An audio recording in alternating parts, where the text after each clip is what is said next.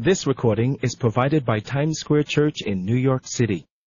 You're welcome to make additional copies for free distribution to friends. All other unauthorized duplication or electronic transmission is a violation of copyright and other applicable laws. This recording cannot be posted on any website.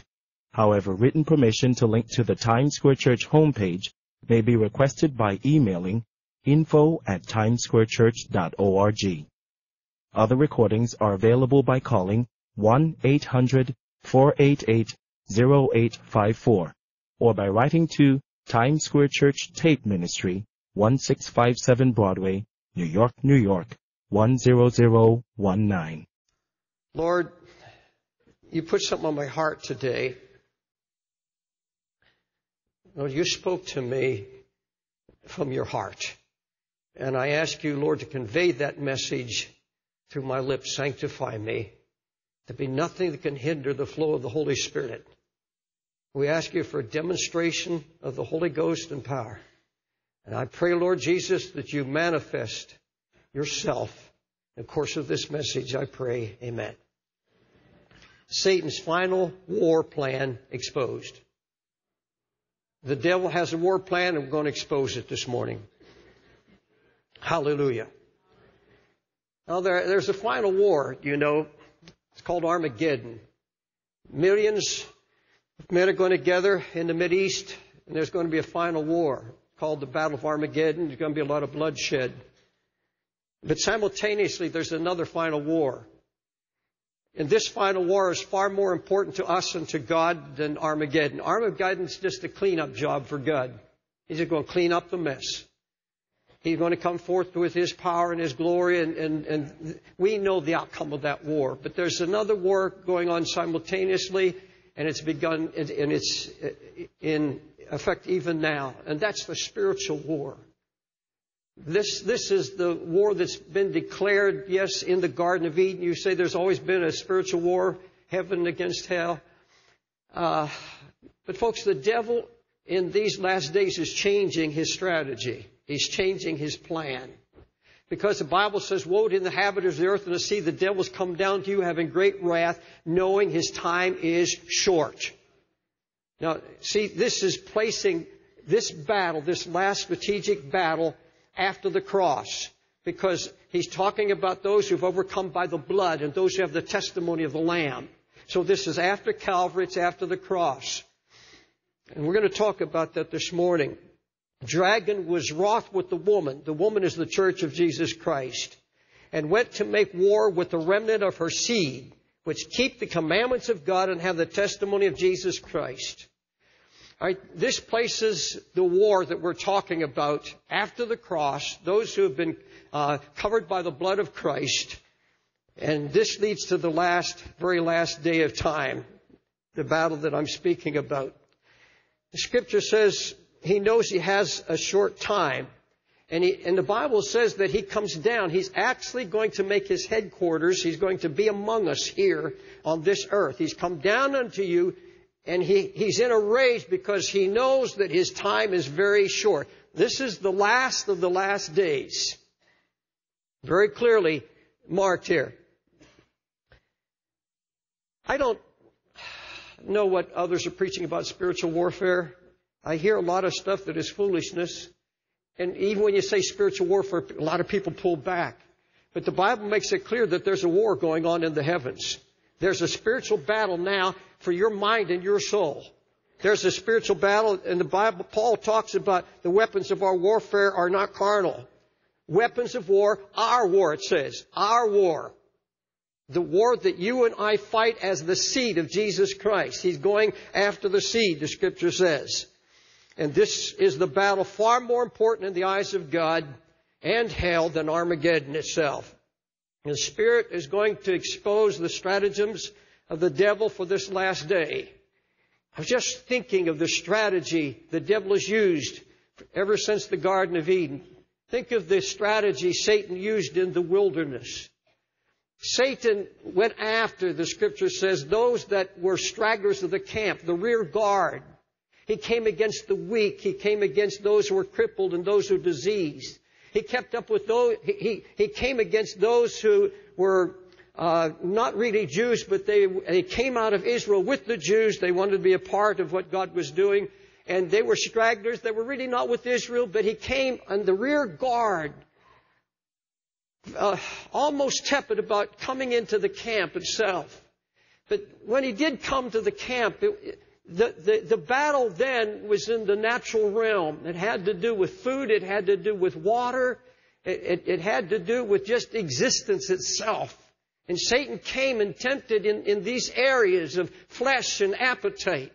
And very little of the warfare of Satan against the church of the wilderness was aimed at the leadership. You'll find only a few occasions he came against Aaron for a season. He came against Saul. He came against David. And you find individuals, but it's rare.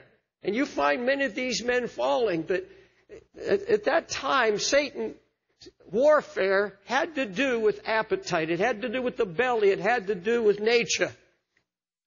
But then comes the cross of Jesus Christ. Then comes a need for a new strategy, a new plan.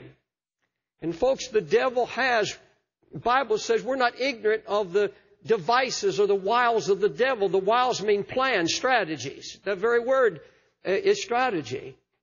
We're not ignorant of his strategy. His strategy keeps changing.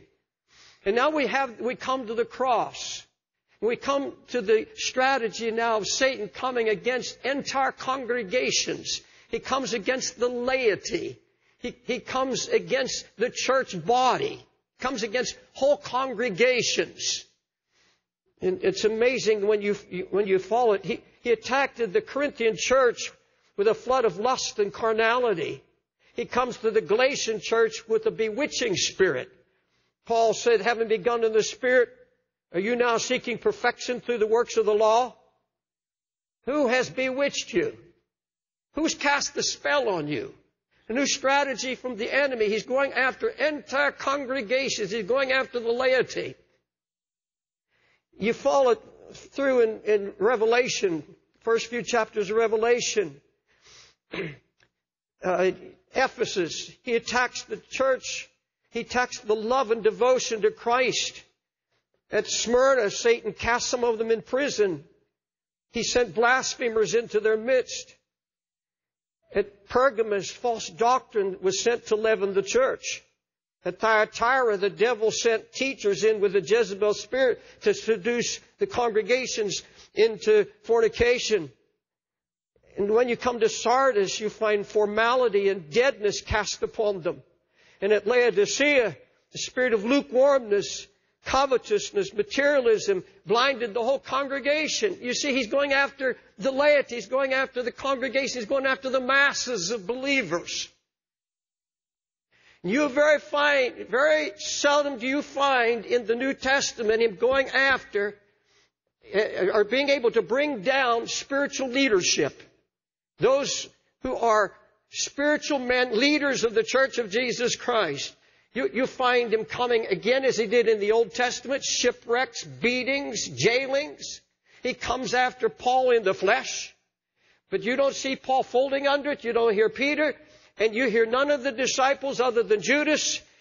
The battle now is for the church, the laity. He's going after. He's coming stages. You see, works in the natural. Then he comes against the congregation. And we're going to see in just a moment where he's moving now.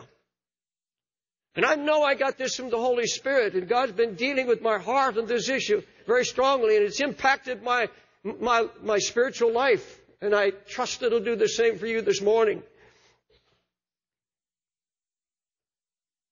You see, the buffetings were, yes, they were against the flesh, and also in the spiritual realm. But you find it against the masses. And I'm saying now that in this last day, in this short period of time, the devil with such wrath knows he has to change his strategy. And the strategy is this. I'm going after the leaders. I'm going to focus all my attention on everyone who has spiritual authority. Everyone who walks close to Christ. Every prayer warrior. I'm going after their very faith. I'm going after their homes, their marriages. I'm going to try to paralyze every spiritual man and woman on the face of the earth. Now, you find a little glimpse of this strategy in the Old Testament the devil used. Ahab and Jehoshaphat are waging war, declared war on Syria. And the devil changed his strategy. It's just a little glimpse of what was to come in the last days. I'm sure Satan remembered that strategy and how it worked. He had 32 captains, and he called them together, and he says, I've got a strategy, I've got a plan. I want 32 captains, the charioteers, the captains of the chariots, and we have one mission. I don't want you to fight with any soldiers. I want you to go right through the camps of the enemy, and I want you to get Saul. Let me read it to you. The king of Syria commanded his 32 captains that had rule over the chariots, saying, fight neither with small nor great, save only with the king of Israel. He said, we get him, they're all going to flee. They have no leadership. They have no one with authority. They'll run to their homes and they'll run to the caves. And that's exactly what happened when an arrow by chance, it wasn't by chance, you and I know that, but an arrow hits Saul. He dies in his chariot. And the scripture says there was a proclamation made throughout the host. Every man now to his city, every man to his own country. In other words, we have no leadership. Every man for himself. Run. And all that's happening to the Church of Jesus Christ today as we see this strategy unfolding everywhere we look. Pastors, missionaries, Christian leaders, deacons, elders falling left and right. Spiritual authority being robbed. We see this strategy unfolding before our very eyes. This was the strategy used in Iraq. They were called Special Forces, and they were sent 6 months before the war into Baghdad. And their whole job, they were dressed as Arabs, and they had a bankroll, and they were to trail Saddam Hussein everywhere he went. And you remember the night of the first bombing. The first attack came because there was an intelligence report, and they called it strategic planning. And that first huge bombing effort came on a palace where intelligence said Saddam and his staff were having a meeting. And many still believe he was killed in that first attack. But if you remember the war, the British were given the city that was blocking to the right, and a highway all the way to Baghdad, 150 miles of troops and tanks. One purpose. Surround Baghdad, get Saddam. Get the leadership. Don't fight with the Iraqi army. Go to the elite corps, the Republican Guard, and when we get that Republican Guard and those 50 leaders, they'll fall and they'll collapse. And within 2 weeks of the war, remember, there was confusion in the Iraqi army because they said, there's no leadership, there's no one there. It's inoperative. The authority's gone.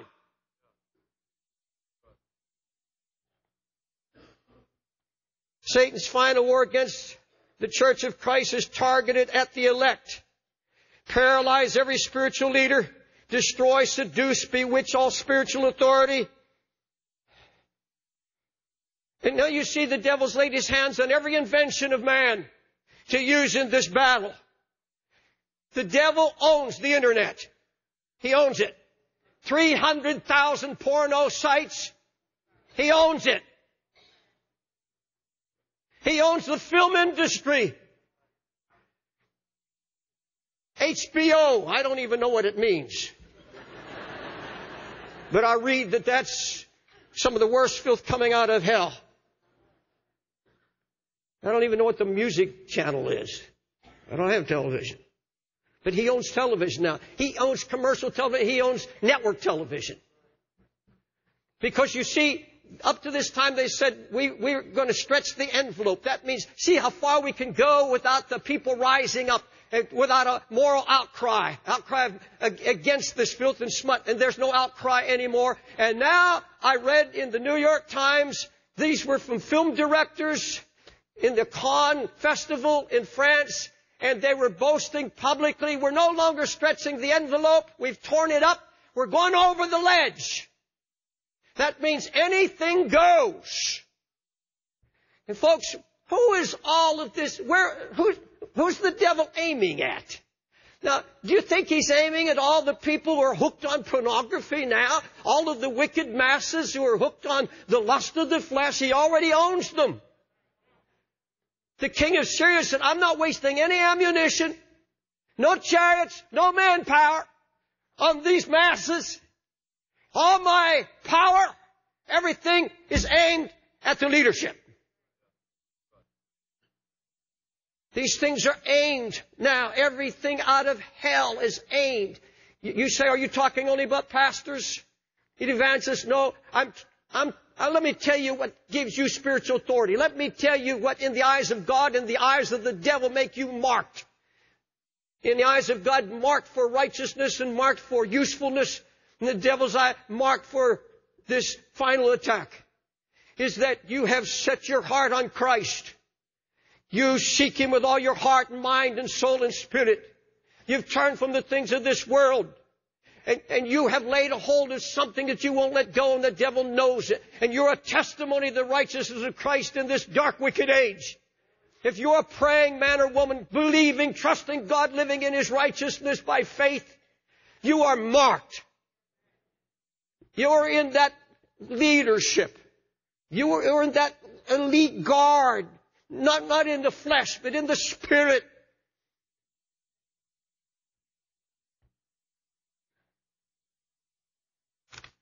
He's not going after the children of death. He's not going after his own children. He's got them. Why would he waste any? He'd be a stupid devil to waste his ammunition on those he's already killed. Satan understands that secret sin in a spiritual man will paralyze him.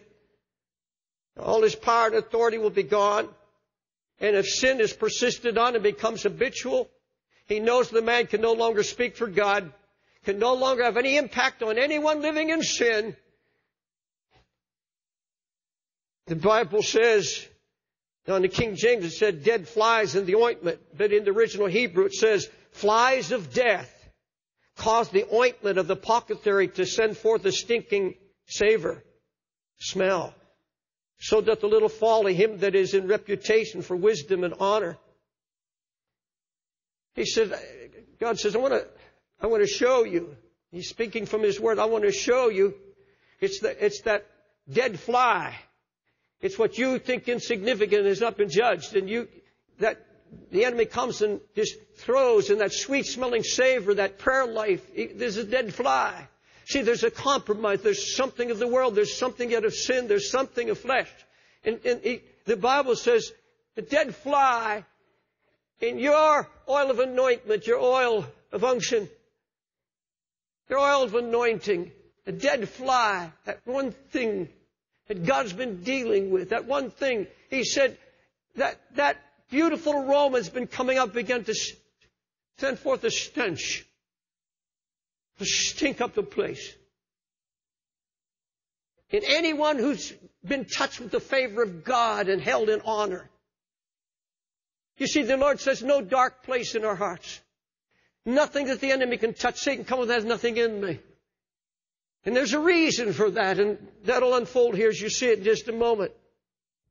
You see, the devil's plan is to put this fly of death, just a touch of flesh, a touch of the world. Let me tell you what's at stake. And the reason Satan's now focusing all his power on the spiritual man. Paul sets forth the issue, and here it is. The natural man receiveth not the things of the Spirit of God, for their foolishness to him. Neither can he know them, because they're spiritually discerned. Paul said, now there's a spiritual man and there's a natural man. The spiritual man knows the mind of Christ. He's full of the Holy Ghost. No part dark, no flies of death in him. He's got spiritual wisdom. He has revelation from God. He has an open heaven. And God reveals His mind to the spiritual man. The Scripture says, the things which God has prepared for them that love Him. Things that no man can know, and God gives it and speaks it through those who are spiritual. Paul said, my speech and my preaching was not with enticing words of men's wisdom, but in demonstration of the Spirit and of power. He said, when you came to hear me preach, and when I came to Corinth, he was speaking about his visit to Corinth, and he said, when I came to you, he said, I determined to know nothing among you save Christ and Him crucified. Because Paul knew that congregation. They were living in fornication, incest. They were living in covetousness. They were coming and drinking unworthily at the Lord's table. And he said, he said, I had to make a determination how I was going to come to you. I can't come with wisdom. He said, I learned it at Athens that I can't match my wits with the world. He said, I determined when I come to you, I'll know nobody. I'll preach nothing but Jesus Christ and Him crucified. But he said, when I came to you, and this is in retrospect, he's looking back, and in a letter he said, when I came to you, you know how I came. Some of you said my speech was contemptible. You could hardly stand my delivery. He said it wasn't in my preaching. It wasn't in man's wisdom. But I had an anointing on me. I had heard from heaven. And I came in the demonstration of the Holy Ghost and power. Now what is that? Demonstration of the Holy Ghost. We have a lot of people who think the demonstration of the Holy Ghost, people falling on the floor. Wiggling. Shaking. Now God can shake you and wiggle you. I believe God can take people and just prostrate them. I'm not mocking that. But that's not what Paul's talking about. The demonstration of the Holy Spirit had nothing to do with Paul's body. It was not raising his voice like I'm raising mine right now, because a loud voice doesn't imply anointing. Sometimes when you get anointed, you can't help it. You just explode. But that does not designate the anointing. See, the demonstration of the Holy Spirit was not our countenance that changed in Paul. He was not doing anything but quietly delivering the Word of God, and there was suddenly a demonstration of the Holy Spirit. It was the Word of God delivered through a spiritual man.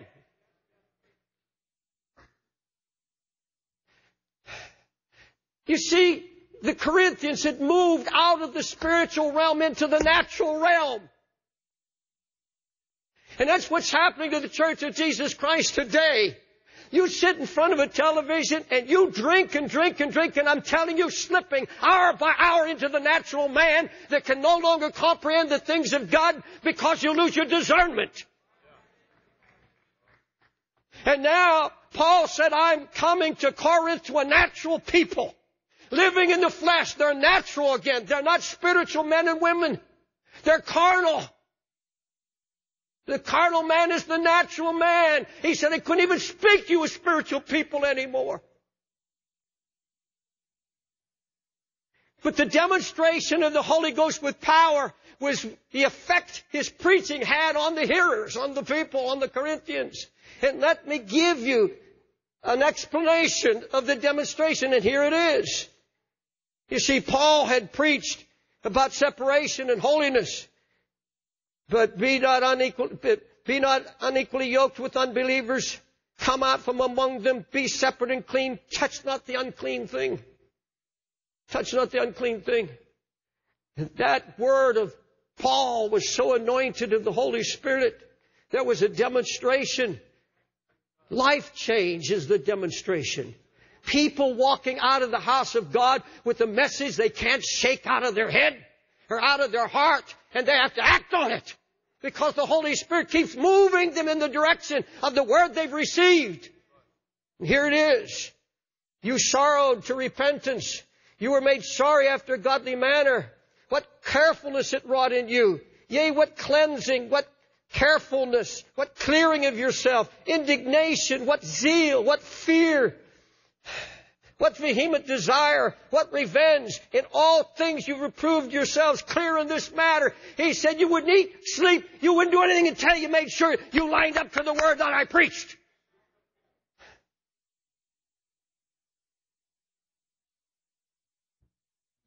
They had drifted from Christ and were compromising. You see, folks, here's the dilemma. We go out now. Let me put it as simply as I can. You show me a church of 10,000, 25,000 people, masses coming. And those that come to church, if they're not a preaching of repentance, if they're not changing, they're all natural people. They're carnal. They're still living in sin. Because there's no message and no conviction and no Holy Ghost moving in the church. And if the man in the pulpit is just a man of ambition, if he too is in the natural and he is in the flesh, I'm going to tell you that a whole congregation could go to hell because they've never had a message. They don't understand. There's nobody there to open their eyes. There's no message from heaven that pierces the wall. There's nothing that gets through to the heart. And I'm convinced as many people are going to hell in the church than anywhere else in society. Going to hell right in church because natural men are speaking to natural men and they don't understand.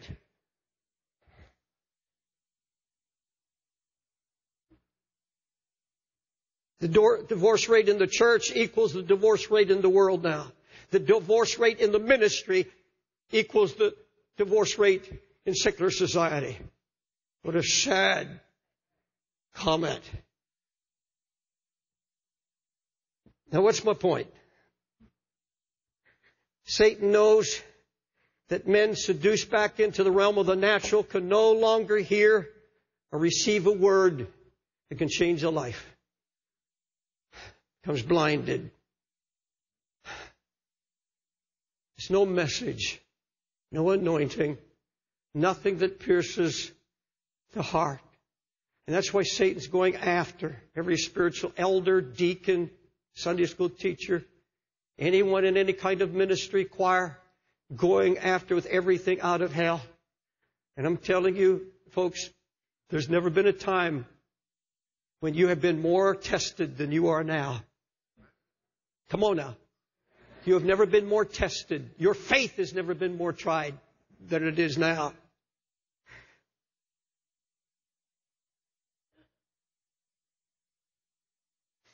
I was talking to a neighbor recently. I just walked over, talked to him. He was drinking. He said, "Are you the Reverend?" I said, "Yeah." He said, I thought some old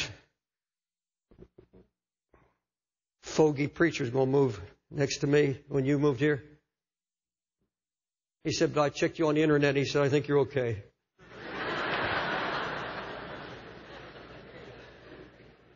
He said, "I got to talk to you, sir." He said, my wife left me 2 years ago. I was a high-up executive in a company, and he named the company. He said, 2 years ago, they just fired me. No explanation, just cut me off after almost 20 years of service. And he said, to top it off, the only thing I'd left was my dog, and I loved that dog, and it was killed. Car accident. Car ran over him. A police officer ran over him. And he said, "I've been here 2 years just drinking." Here's a natural man. And I just stood listening to this man. I said, "Oh, God. The only way I can get one word to that man gets to his heart is there better be nothing in my life that hinders the voice of God. I had better hear from heaven. I don't want any dead fly in me." And I'm thinking, God, no dead flies. And I thank God I could stand there and the Lord says, "You have the word." And I gave him just 2 or 3 paragraphs, 2 or 3 cutting sentences I know went right to his heart.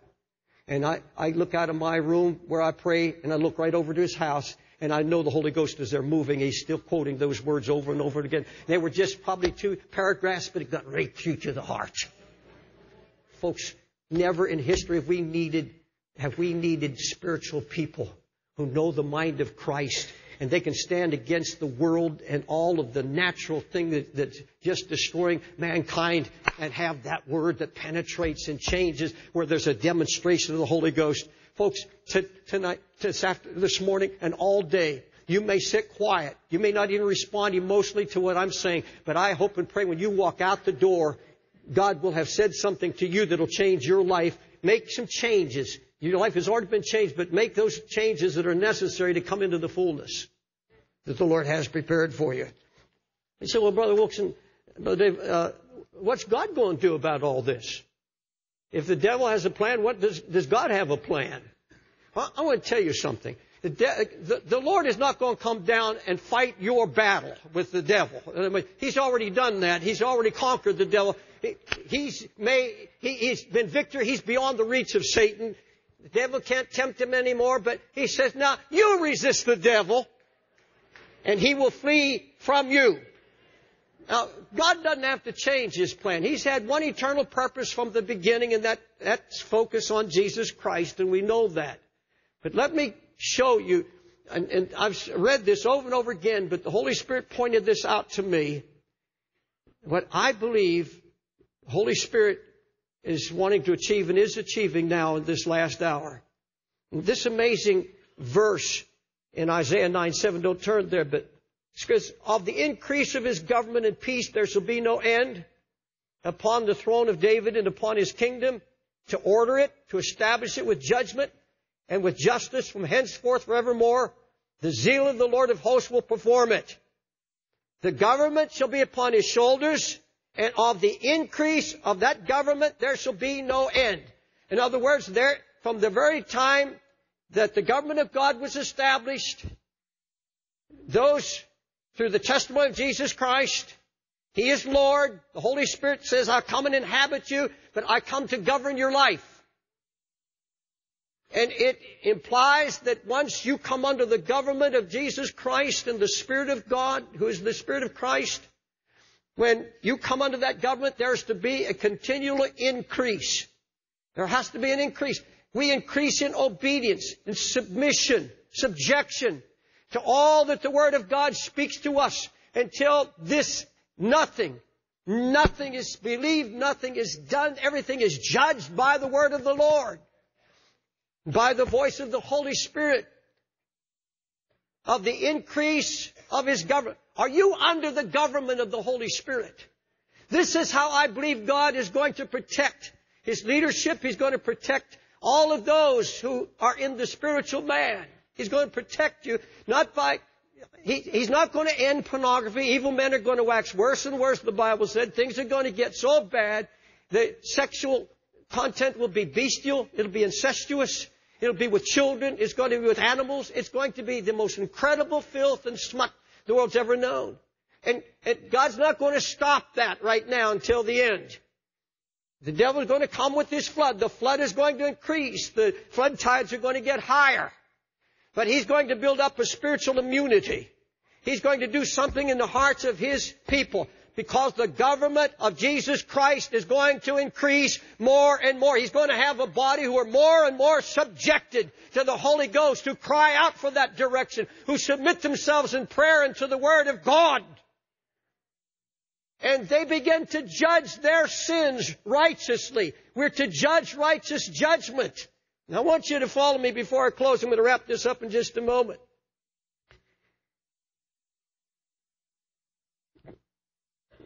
Verse 7 again, He will establish it with judgment and with justice from henceforth even for more. The zeal of the Lord of hosts will perform it. God says, that zeal means jealousy. He said, in the last days, when He sees this attack of the enemy, God says, I'm going to rise with a jealousy, and I'm going to accomplish my purpose. And my purpose, as He describes here, I'm going to bring divine order, and I'm going to bring forth a spirit of judgment. Now, that is not judgment against us. This has to do with something far different. It's something He's going to do in our hearts. A spirit of judgment against anything that Satan throws against us. In other words, the Holy Ghost is going to make you a magistrate of your own heart. And the word there is litigate. That means everything that comes. And here's what Paul the Apostle said in 1 Corinthians 2:5. He that is spiritual, listen, he that is spiritual judgeth all things. He judges all things. That means that everything that the enemy throws into his life, every temptation, everything he's involved in, every waking hour, he's judging everything that influences or affects his life. He's judging it. He's a magistrate. And the Lord has empowered him by His Spirit to sit as a judge over his own life. He said, if we judge ourselves, we shall not be judged. You know that scripture. Let me put it plainly. If you're flirting with a married person, or another man's wife, or another one's husband, that's adultery. Judge it. Call it what it is. It's sin. Call it. The Bible says, set no wicked thing before your eyes. You just brought in a video. And you said, oh, it's just PG or PG-13. It's just Walt Disney. And suddenly, here's God's name being cursed. What are you going to do? You just going to justify it? Or are you going to judge it? Will you sit there and allow the Holy Ghost just to stir your heart? He will do it. He will stir your heart. And He'll do it out of love because He says, I need your anointing. I need a voice. I need to penetrate this wicked world. I need you. I'm not mad at you, but I need your voice. And He's going to convict you. You either justify it or you'll judge it and say, this could cost my anointing. That's enough. Judge it. You find yourself slipping into a little bit of gossip, and the Holy Ghost suddenly says, hey, this is wrong. This is wrong. And you agree with the Holy Ghost. Yes, this is wrong. And you stop and shut your mouth and walk away. Judge it. You see, David sinned, and he wouldn't judge his sin for a whole year. God didn't break His covenant with David. He didn't break the covenant. He's not going to break His covenant with you. But He said a prophet. And what the issue was, David, until you agree with the Holy Ghost, until you judge your sin and call it what it is, and not justify. David had been justified, and as soon as David stopped justifying his sin, then the promises of the covenant were renewed in his life. And every covenant promise of God awaits the moment that you and I agree with the Holy Ghost and say, this is sin. I'm not going to call it by another name. I'm going to judge it. I can't live in unbelief. Unbelief is the mother of all sins. And you find yourself doubting God and questioning God. Oh, come on, folks. Judge it for what it is. It's sin. And if we don't judge it, all we're doing is preaching eternal security. We have to judge our sins because He has given us the mind of Christ. We have the mind of Christ in us. We have the Holy Ghost. And I'll tell you, the moment you agree with the Holy Ghost, He comes with every covenant promise, and the Bible makes it clear. This scripture, when the enemy comes in like a flood, the Spirit of the Lord shall raise up a standard against. And I looked up that word standard, and you know what it really means? A flip of the finger. And the moment you agree with the Holy Spirit, the moment you judge your sin and say, I'm not going to lose my anointing. I'm not going to have a fly in my ointment. I'm not going to let the devil rob me of my effectiveness. And I judge my sin. When that happens, the Holy Ghost comes and flits away the power of hell in your life. Just a flick of His finger. It's done. It's finished. He empowers you with His glorious power. That's the demonstration of the Holy Ghost and power. The demonstration is judging your sin. The power comes flowing in.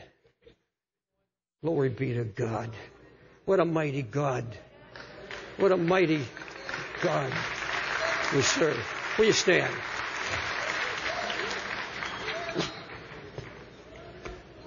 Hallelujah.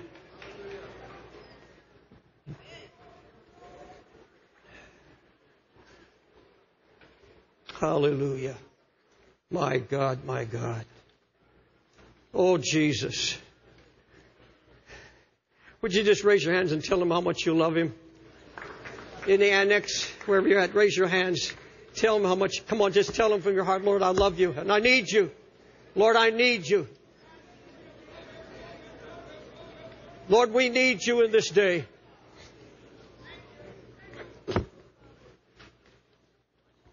Oh, bless your name. Hallelujah.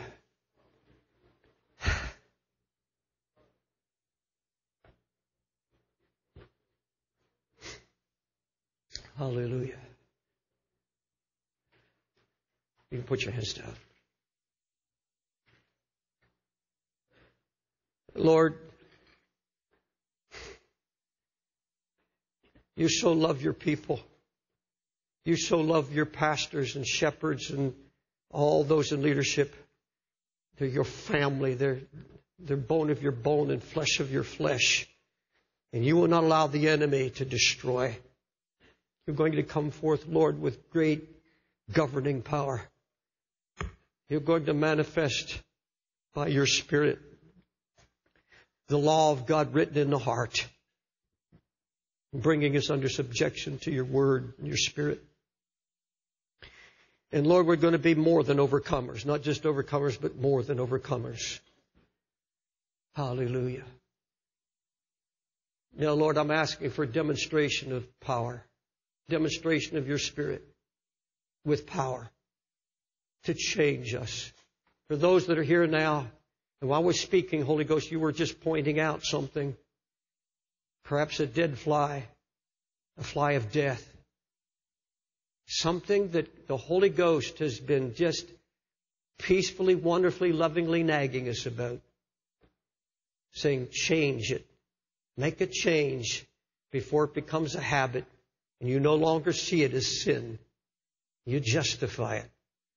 Oh, Lord, we want to agree with the Holy Ghost.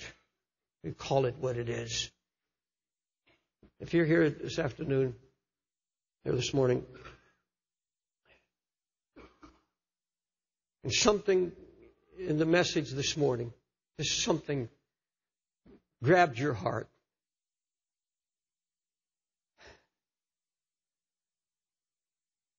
I don't know how to put this other than as I feel led of the Holy Spirit that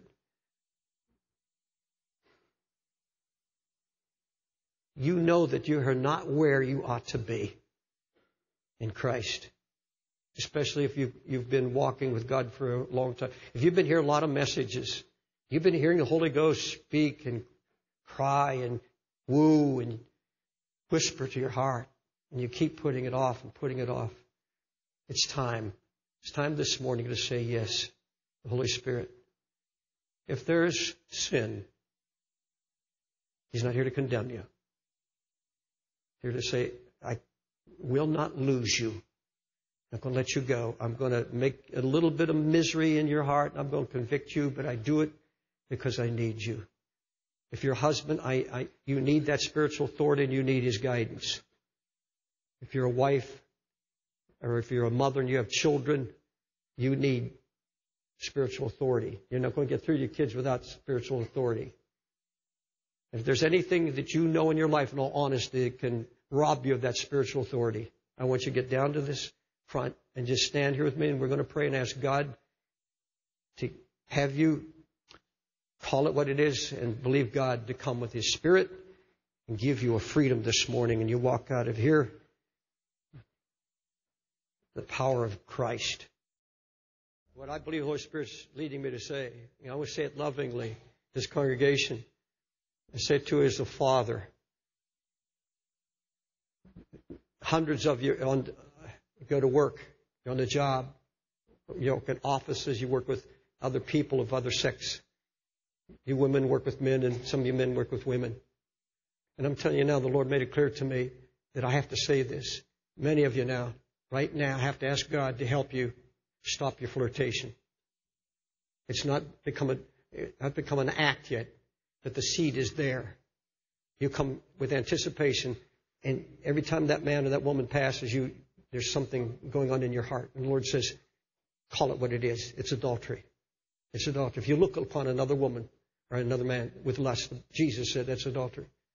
Call it what it is. And say, Lord, I want that change now. That's the demonstration of the Holy Ghost. And God, when you say that, God will come with the power of His Spirit. There'll be a demonstration of the Holy Ghost and power. So right now, deal with that. If you, Pastor, all the pastors, including myself, we have warned you about your viewing television and the filth and the films that you bring into your home and everything else in these areas. If that has to be dealt with, agree with it right now. Agree with it. If you don't have the zeal, or you live in a situation where you can't remove a television from your home, and your husband or your wife disagree with you, all right, fine. But I'm going to tell you something. Ask the Lord, when you sit there, say, Lord, the moment you see it or hear God's name cursed, you get out of the room. You go somewhere else. You get out, go shopping, do whatever you have to do. Take an act. An act that says, Lord, I will not cast my eyes upon that which is evil. And when you walk the streets, ask God to give you clean eyes. Ask God to help you because the seductions are so overwhelming. And ask God to put you in the habit of listening to the Holy Spirit. It becomes a wonderful habit. The Holy Spirit is so quick, so quick. It's a loving judgment. It's something the Lord says, I do this for you because I so love you. I do this for you because I've done such a miracle in your life, and I want to use you with your neighbors. I want you to be the testimony because I want everything that you say to have an impact on those around you. When your neighbors are sick and afflicted, when somebody around you has a problem, they bring it to you so you're not just mouthing words that fall to the ground, but you're saying things that penetrate the heart. Do you understand that? I said, do you understand that? Even in the annex right now, others in the congregation didn't come forward. God's dealing. He's dealing lovingly with these things that hinder us. They hinder you from the fullness and from the anointing and the blessing and render you paralyzed, inoperative. So ask God to do something of great conviction, a loving conviction so that we determine we're going to walk in the spiritual man. Father, I come now asking you, Holy Spirit, to demonstrate what we're talking about. Holy Spirit, I want to see, and I don't want to see it, but I want you to demonstrate in the hearts of these. Let there be a manifestation of your Holy Spirit that comes right now and just comes and shines the light in and says, yes, I know, Lord, that what I have allowed is sin. And I agree with you, Holy Spirit. It can't go on. It has to stop. And I know, Lord, as I agree with you, you're going to come now with every precious covenant promise. You're going to put a new heart in me on this. You're going to keep me now from falling. You're going to give me a heart after you. Lord Jesus, I thank you for this. Would you say this right now? Lord Jesus, I come humbly to you. And I come, Lord Jesus, to submit to your government. I want you to rule my life by the word and the still small voice of the Spirit. I want to obey you, Lord. Help me. I can't do it in my strength. But I believe that the Holy Ghost came and saved me by opening my heart. And I've repented. So the Spirit of God is in me. Thank you that you'll guide me. You will keep me. We give you thanks. Now, will you raise your hands and just thank Jesus for His faithfulness to you? Lord, I thank you for your faithfulness and your great love. What a wonderful Savior. This is the conclusion of the message.